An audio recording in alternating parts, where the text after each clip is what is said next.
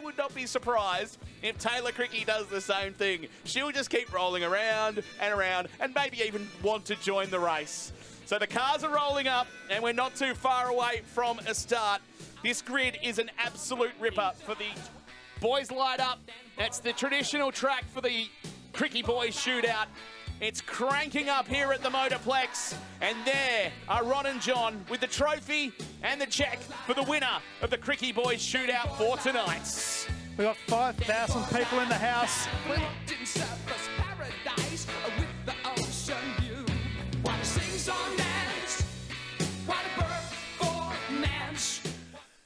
Zearfoss and Goodyear, and we are underway. Nice even race start. Goodyear comes down quickly and takes the lead over Zearfoss. They slide out to the fence. There's almost some contact. Are they going to get through unscathed? No. There's a spinner at the back, but they keep it pointing in the right direction. So the race goes on. 1 lap complete. Goodyear does a 14.95. Zearfoss Williamson is 3rd place. A slide job, though, comes underneath him by Inglis. Oh, there's a contact and into the fence, off the fence, spinning around, chucking it in circles. They all escape again. The race goes on. Oh!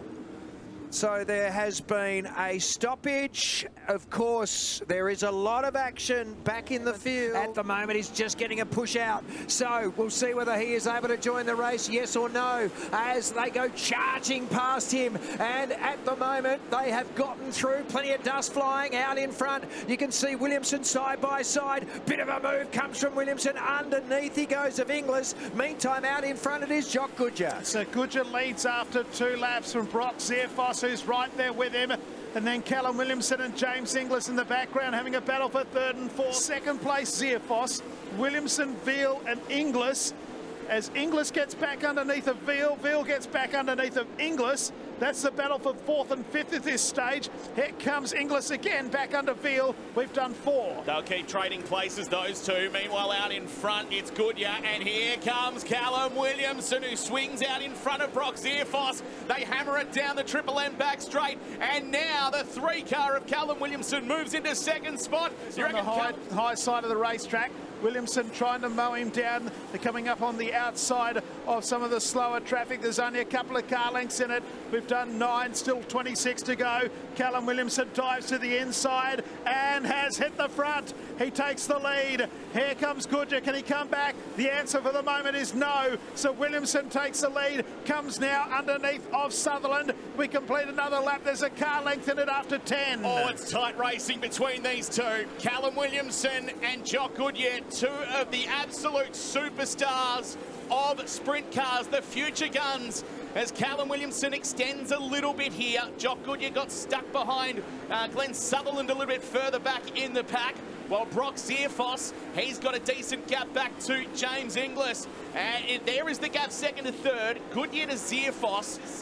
But it's Williamson from Goodyear, the top 2. As they go through, 18 laps down, 35 laps is the journey. So we're just over the halfway point of this race. As down the back straight they head into turn number 3 now. And there's another bounce off the wall, but he's still extracting speed. Goodyear's going to do a slide job here. He goes to the race lead. He takes over from Callum Williamson out of turn 2. Williamson fights back. Can't get the power. It's Goodyear who goes back in front. 2nd place Williamson. 3rd place is still Zearfoss. Close enough if good enough. Back then to Inglis, Manders, Veal, McHugh. 20 laps down. We're watching something special, something spectacular here at the Motorplex tonight as Goodyear's back in front from Williamson. He's opened up a bit of a gap, but there's a wall of cars in front of him now. King is one of those, Corbett's another, and Brad Mayolo's the car between he and the leader of Goodyear at the moment. Williamson in 2nd place. There's still just the 1 lap car between them.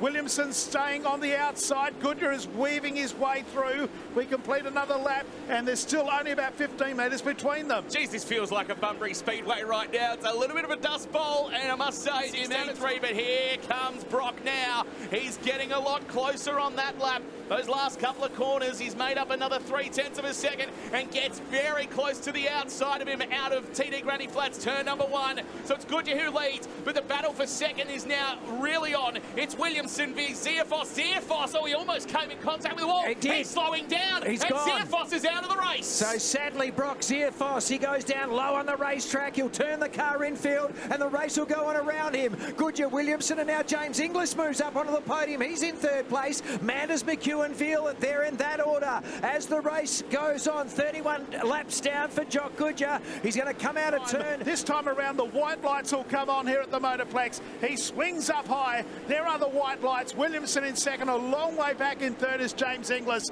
Down into turn number 1 the final time. It is Jock Goodyear who leads. He was challenged mid-race. He has taken back the lead. Come on, Perth, put your hands together. The Krikke Boys Shootout winner is Jock Goodyear. Second across the line is Callum Williamson. Third place is still up for dispute. And as he comes out of turn number 4, it is very close indeed. And Lockie McHugh has got up for third. James... Well, it's been an amazing 12 months at the Motorplex for Jock Goodyear, your winner of the Krikke Boys Shootout. Lockie McHugh, the winner of last year's event, finishing in third, and Callum Williamson